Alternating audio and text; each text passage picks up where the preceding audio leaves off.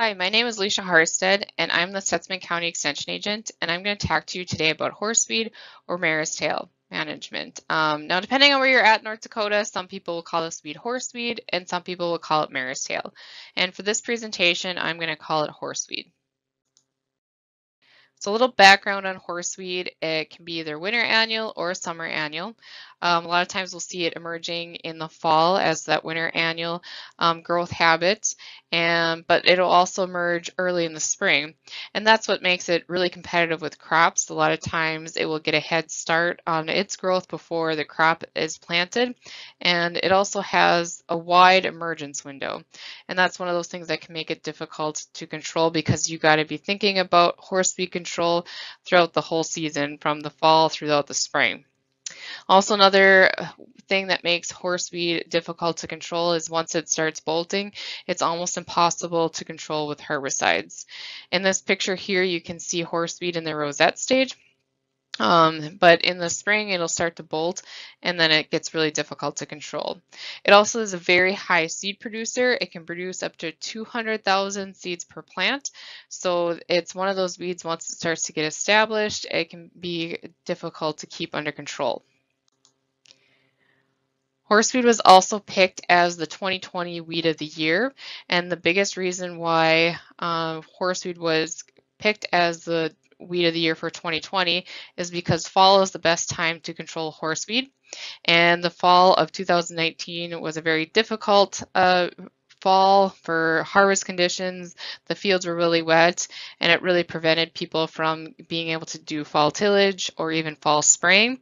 And so we anticipated that we were going to see more horseweed in 2020 than we typically do.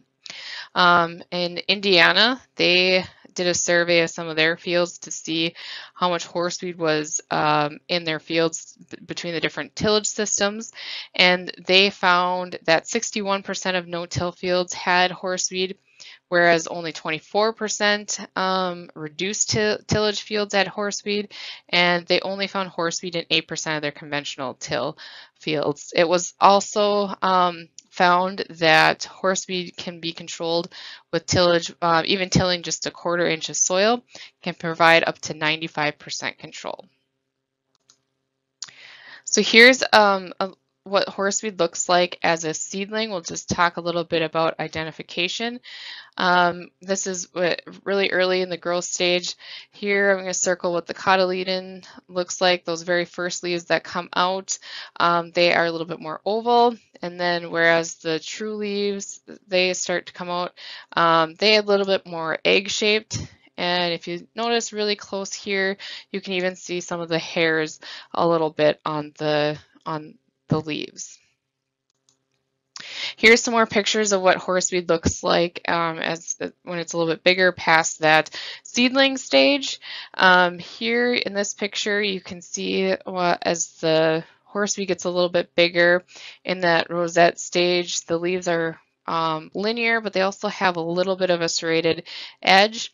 And then eventually they'll start to bolt, and that's what this picture looks like after it's bolted. It'll get white flowers, and it's also how it gets its name with its horsetail-like appearance, which is why it's called horseweed or Marestail.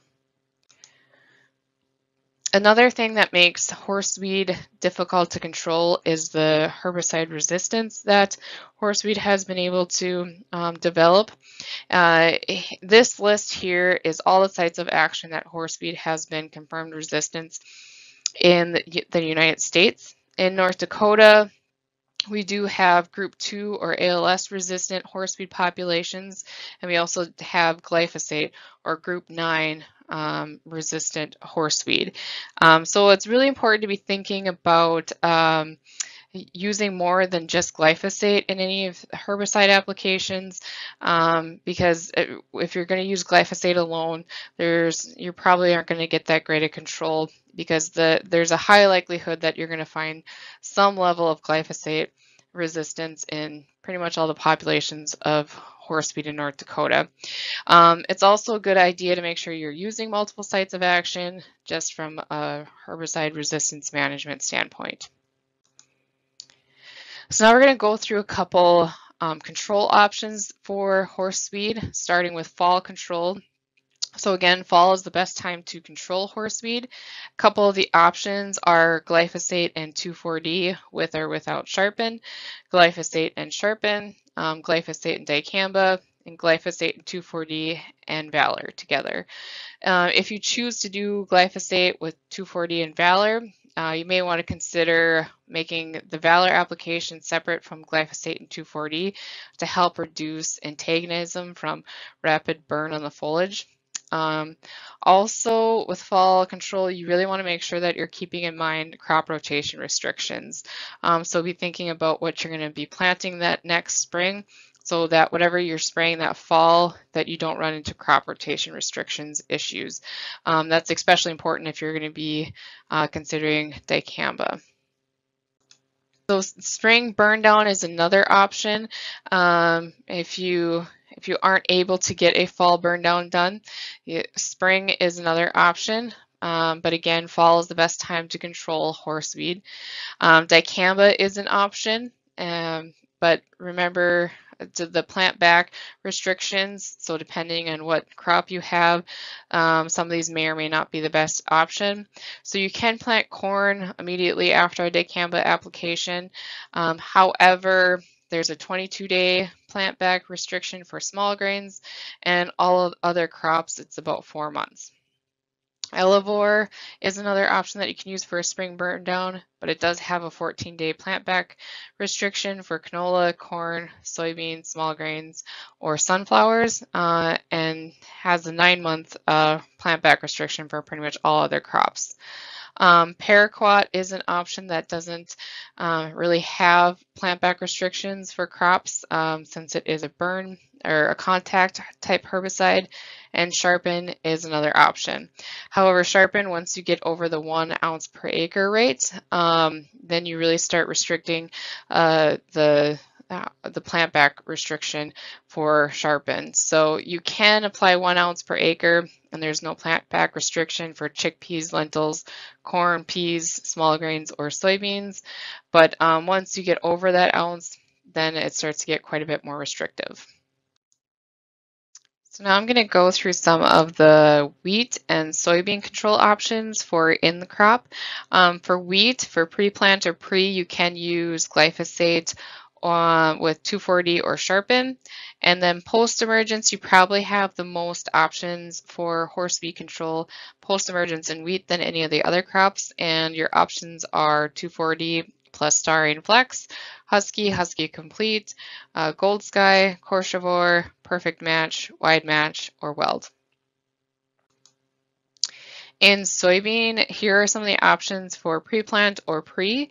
They include glyphosate plus dicamba, glyphosate plus 2,4-D ester, glyphosate and sharpen, glyphosate plus 2,4-D plus sharpen, and 2,4-D plus paraquat and metribuzin, and glyphosate plus Elevore. And then also residual products are always a good option for in the spring to help reduce the number of horseweeds that emerge throughout the spring, and they include Spartan, Valor, or metribuzin.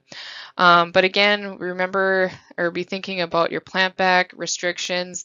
If you plan on planting extend soybeans, you don't have to worry about the plant back restrictions for dicamba. But if you're not planting extend beans, then it's a 4-month restriction. 2,4-D ester does have a 7-day plant back interval. And then sharpen, again, watching that rate of sharpen. If you go over 1 ounce per acre rate, then you run into plant back restrictions. But if you stay at that 1 ounce per acre rate, then you don't have to worry about the plant back restriction. Once you get to that 1.5 ounces per acre, then there's a 14-day plant back restriction, and it continuously goes up as you increase that rate. So post-emergence control of horseweed in soybeans, control options include first rate, but first rate is an ALS or group 2 herbicide. So if you have some of that group 2 or ALS resistant horseweed, you're probably not going to get as good control with first rate.